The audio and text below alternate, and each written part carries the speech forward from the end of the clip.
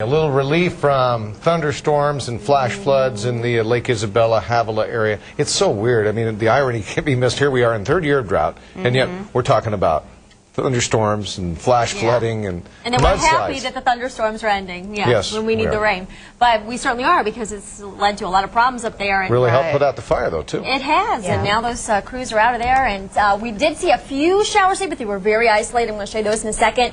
But these are probably going to be some of the last pictures we're going to be seeing from our viewers for a while up there. Renee Day sending these in, and you can see how some of these telephone poles and electrical poles just stuck in the mud there. And that mud is really going to be hardening quickly. So anywhere we saw those flash floods, certainly going to be drying on up soon. Also want to let you know, she sent me a couple of videos, and I think they were from her cell phone. And that's something new that we're putting on our website, YouView. Just go to kget.com, and if you send in viewer pictures, or if you email me anything out of your cell phone, we're going to put it on the website. So go ahead and you can click on the YouView on the front page of kget.com and learn more about that. All right, this is not actual rain. This is actually a little bit of ground clutter. We're back at 2 o'clock there, but here a little bit of shower activity, and this time it was just east of that burn area today, and then into the desert, and now everything is dried on up. So we didn't really see much today. We didn't see any of the thunderstorm activity. It was really all the way over towards the east. We did see some troubles here back over towards San Bernardino County, over towards Las Vegas, dealing with some flash flooding in Inyo County as well.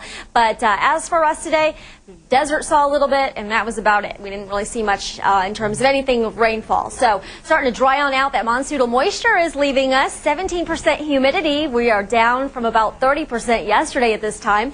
And looking at temperatures around 95 degrees. Winds out of the west, northwest at 12 miles per hour. And we're looking at the humidity also continuing to go down all around the county, back into the teens for the most part. Dew points, too, which have been as high as 60. A lot of moisture in the air when we're talking about 60-degree dew point, now into the 40s. That's also going to leave us as that monsoonal moisture continues to travel towards the east. We're going to watch then as our ridge will build on in, but we do have another trough on the way, so it's going to be short-lived. We will be drier in terms of air quality here as we head into Friday and into Saturday, and much of this monsoonal moisture then continuing to lift on out of here. However, there's another trough on the way in the British Columbia area, and that's going to bring us some cooler temperatures by Sunday into Monday. And it's also going to watch here as a little bit more moisture could come back into our area. So we may not be out of the tropical moisture just yet. That may return next week.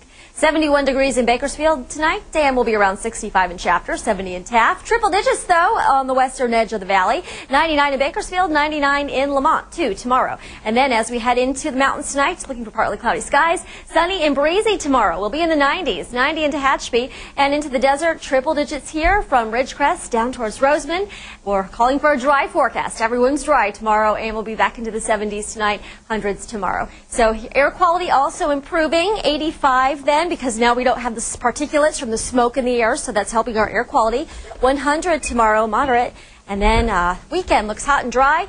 The temperature's near 100, and then 90s, upper 90s next week. Into the mountains will be in the 90s through the weekend, upper 80s next week. So enjoy the dry air that will be working back in. We've been waiting patiently for, right, Jim? That's right. Yeah, better than that humidity, right? Yeah, exactly. Thanks. Well, straight ahead.